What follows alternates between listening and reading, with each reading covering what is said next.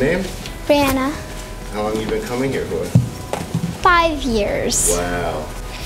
Well, it teaches us to use our skills. Sometimes we close our eyes to feel in a whole different point of view, what we have to do. Yeah, and it's very fun. And what was your favorite thing you did today? One thing that you like doing today? I think it was probably at the weapons class, doing the men screaming. Yeah, you're pretty loud. You got a loud war cry. You had me scared. You're pretty tough. Yep. My name is Austin Vero, and I'm 13 years old, almost 8 years. I just like helping the younger kids. I like seeing that they're always improving, but at the same time I also like working in the adult classes. It's probably my favorite thing to do because they're always pushing me to do better, and while I like to help younger kids, I also like to push myself. I think I see myself doing the same thing. I think I see myself just keep on participating and being ambitious. I can tell you right now that every other dojo, or most other dojos just hand you belts, especially in America. They just will hand you belts, but you have to work for it. You get I've almost been coming here for 8 years and I'm only a green belt. I've been a green belt for 3 years. So there's some kids you have to just work for what you get. Nothing's handed to you. And also everyone can do karate. It doesn't matter what your size, what your personality is, everyone can do karate. My name is Paris. I'm 24 years old and I've been part of this dojo for 16 and a half years. I started when I was 7 years old. I don't remember life before karate. I've been doing this longer than anything else. What makes this place so different from other schools is that you're actually going to learn something and you're going to become a better person in the process, and you're going to be able to help others. It's not just about punching and kicking. You're working on who you are on the inside as well as on the outside. So it's physical, it's mental, it's emotional. The 5 words that we always say is manners, respect, responsibility, effort, and appreciation. Because without those things, you have nothing. The sensei here is here to show us what we need to do, and we need to teach ourselves. He can only show us so much, and we have to take that information in, and we have to learn something.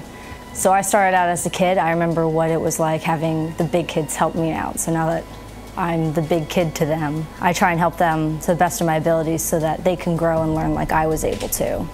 So I work with the kids, and I also work with adults as well. So how you work with a child is much different than how you work with an adult. So it helps you learn that you have to work with everybody differently, whether it's 5-year-old, 12-year-old, 30-year-old. Everybody's different, everybody learns at a different rate, everyone responds differently. So it really helps you across the board learn how to work with people, which is really important. My name is David Chen. I'm 32 years old. I started at the dojo around 2007, so in June it will be 12 years that I've been attending the dojo. I think the thing that makes us so different than all the other schools around here are the diverse nature of our education. We don't just stick to the physical. You always hear people say karate is physical and mental, it's half and half. But I don't think it can be summed up by just those 2 things. When my best friend asked me to come here, I started experiencing the work that I had to put in to obtain what I was getting, and I decided this is where I wanted to stay. My favorite thing about my sensei is it's my sensei. My sensei is so passionate about this. This is not just something to get him money or, something that passes his time. He lives and breathes karate, and you can see that, and he cares about everything. The history, his teacher's teacher, and passing that knowledge down. He wants to make sure that this style survives and passes on to a new generation, because the ideas that we try to pass along to the children, especially nowadays with technology being so prevalent and kids being in front of iPads all the time, it's nice to see them actually interacting with each other. And that's my favorite thing about my sensei, is that he's so driven and passionate. My name is Amy. I'm 53 years old. I've been coming here for 13 years. Why do I come to this dojo? I come to this dojo because of my sensei. because of the other students and what it offers. My sensei, he's all business, but yet he does have a softer side to him. He's very passionate about what he does and how he passes along his information. The dojo is an extended family. Things are going on in your life, people understand, they're there for you if you want them, but they don't push you to do anything you don't need to do personally. In the dojo though, everybody pushes each other to their limit, which is what I really enjoy about this dojo. There's no hiding in the dojo, there's mirrors all over the place. You can't hide here, so it's all out there. I'd have to say working with my weapons is my favorite. My bow, sai, figuring things out with it, realizing my shortcomings and some of my achievements with my weapons. I don't see myself as a leader. I see myself as guiding the kids to push themselves as hard as they can, to not be afraid to try something, to always move forward in what they're practicing and in their life too. I guess the best way I can describe how I help sensei with the children is to just show them the right way to do it. And when you're working with the kids, when you're working with yourself, by yourself, practicing, you can make your mistakes. That's where you work those out. But when you're working with the kids, you have to make sure you're doing whatever technique sensei has asked you to show the kids in the best possible way, because they're going to copy the good and the bad that you're doing. So you want them to copy as much good as you can. My favorite thing about my sensei? Yeah, go ahead. Just waiting for that one. Oh no! I guess the favorite thing that I have about my sensei is how he pushes me. There's no excuses with him, and I don't feel I need to give him any excuses. I give him everything I can when I can and how I can. He definitely brings out the best in me. I come from China, so my Chinese name is Liu Cong. My English name is Cong Liu. So I came to this dojo this November will be my first year, and I had my colleagues who practiced here before, and we worked together. He introduced me to this dojo, and the best part of which I like this dojo, it makes me feel like in a family, in a home, at home. The style's name is Shaolin Ji Liu, so which dates back to the Kaiso, our founder. He has been practiced in Shaolin Temple, and I came from China in the same province where Shaolin Temple is. So I feel I'm connected with these styles. And the best part of this dojo, I feel like I can always feel at home, and the sensei is always pushing me. So I'm from China, so I study here. So the first 2 or 3 years when I practice here, sometimes I feel like working in the lab the whole day, I feel exhausted and don't want to come here. But since my senseis keep pushing me and make me strong, so have no excuse. So that's the best thing I love about practicing here. And compared with other dojos, I haven't been practicing, but to me, the best part of this dojo is make me feel at home. So I really feel like connected with this dojo, with this style. And the best part of my sensei is he's always pushing me, and he's my idol. So I like practicing here. I'm Dan Hayes, and the dojo is Island Budokan, and we are a school of Budo and Bujutsu. The primary school of practice here is Shunjiryu Kenyokai Watanabe-ha. We also teach Yagyu Shinkai-gyu, Kendo, Kenjutsu, Bato Jutsu, Judo, Karate Jutsu, among other things. So I've been practicing for 48 years. The school's been in this particular location for 27, but I started with my teachers in 1960. They started in 1964 in the United States here, and I started in 1973. And I've been going full-time ever since. My teachers were chosen by the government of Japan, the emperor, to come and represent the Japanese martial arts world at the World's Fair and the World's Expo in 1967, World's Fair in 1964. So my teachers established martial arts training academies at Stony Brook University in 1964, West Point, Kings Point, all the military academies in the area in New York. We're at 384 Mark Tree Road, east of Talcott, in the World Gym Arena. So the belt system that we have here, as an example, is based on your accomplishments, and it's just a recognition of your accomplishments. It's not a reward, it's not an award.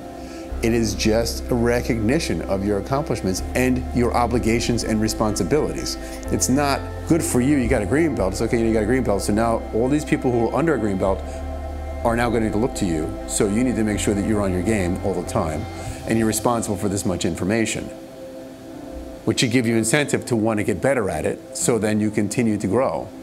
And so it's a recognition of work, it's an acknowledgement of effort, and it's a sign of responsibility. You're driven by the satisfaction that you're doing a really good job, and now you have more responsibility, so you're a more responsible person, you're in effect more effective human being, and people will be looking to you. You should be happy with that. If I do really well in a particular subject that I'm studying, the enjoyment of getting good at it and becoming more competent should be fulfilling enough without having to have someone else say, hey, you did a really good job. And that's what I'm trying to teach them. So they need to be aware of their incentives. So I will tell them and pat them on the back and say they're doing a great job when they are doing a great job, but I will tell them when they're not.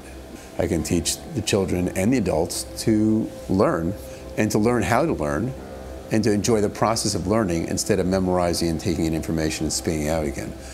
You know, I need them to know how to apply what they learn here, not just taking information. So, like I said, when we're doing shiai or fighting with each other, it's communication. They love it because they're not trying to hurt each other, they're trying to challenge each other. They're being challenged, and sometimes they succeed and sometimes they don't succeed, but the failures are just an opportunity to get better. It's one step closer to getting it right. And because we hammer that in so much, there's really no fear of fighting because we're not getting hurt. We have chest protection on now, you know, groin cup and mouthpiece. We try to keep it as real as possible, but more importantly, until we get to that level where we can go full out, I want them to be protected, and I want them to enjoy the process of failure. Matakata o itatakamashita in Japanese is a concept of matakata o itatakamashita, means to graciously accept failure as a means of getting better. And those concepts are, that concept is huge. Kid comes into the dojo first day. What's your job? Your job is to make mistakes. You're supposed to make as many mistakes as you can, so you're closer to getting it right than anybody else. So you're supposed to make mistakes. The higher up the rank you get, the less mistakes you're allowed to make. So that's what karate is. That's what training in a dojo is. And in doing that, you develop relationships with people. And if you don't develop those relationships, you don't know the person. It's like a carpenter not knowing their tools. You know, if I'm going to be a carpenter, I need to know my hammer. I need to know what kind of hammer, how to use that hammer, what I'm trying to do. And then I need to, once I really learn the tools, I need to learn to build something. So just because I am competent in kicking and punching and physical, if I don't have an idea or concept of what I'm trying to build, it's useless. It's like having $1 million and sticking it in my pillowcase. It doesn't. We're supposed to build something. We're supposed to build ourselves. We're supposed to build each other, and we're supposed to share it with other people so everybody benefits from this, as opposed to trying to beat somebody up, you know, so that you can make money in a ring somewhere. That's not what this is about. So people don't have an understanding of what it is that we do here. That's the underlying purpose behind what we're doing. And these are all just modalities in which to do that. The kendo, the kenjutsu, the iai, the judo, the jiu-jitsu, the bato jutsu, the kori jutsu, all the stuff that we do are just different modalities to accomplish the same task. It's a different car. So if I look at it as, and that's what dojo means. Dojo means the place where I define the way. Dojo, do is a road or a path. That's what that means. And Jo is a place. So it's a place that the path is, right? The place where I take the path to life. And while I'm walking on this path, I see things and I learn things. And my path through life, that's what we do here. And the more people that are here, the more experiences we have, the faster and better we grow, right? The more diverse our environment, right? So we become more well-rounded people. So the better I know myself, the better I can know you. And that's why we do kumite, Yakusuko Rendori kumite, where we practice fighting with each other and practice forms and stuff, and we practice, and then we do fighting. Of course, it just teaches us to get a better understanding of ourselves and then how to communicate and fit with somebody else. So you need to have that kind of ai, they call aite no kokyu yomo, where we share the same breath. Everything that's in here, we need to appreciate it. Somebody had something to do with it, and if somebody touched it and had something to do with it, it has a life. Because that was somebody's lifetime spent, somebody's life spent making that. So it has life. Talent has a tendency to create a lack of appreciation. Work has a tendency to teach you to appreciate. You know, so as an old Buddhist saying, a child should know 1/3 hunger and 1/3 cold in order to be a whole human being. Or you don't appreciate warmth and you don't appreciate food. Everybody should learn 1/3 hunger, 1/3, a third of their life should be 1/3 hungry, 1/3 cold, so they will appreciate what they get and not waste. There's so many lessons to be learned here every day. And every lesson is learned here every day. So we teach appreciation, whatever vehicle you want. We practice, we're better at some things than others. I call specialists in all the time, you know. I try to, like, if I want to do judo, I'll call John Lucas from Smithtown Judo to come in and do clinics of judo with my people. And I'm not saying that I'm an expert in everything. I like to do everything because everything is the same. It's all a matter of trying to be the best I can at what I do at the moment and enjoying my failures, but at the same time using them to inspire to get better. But that's what we do. We try to get better.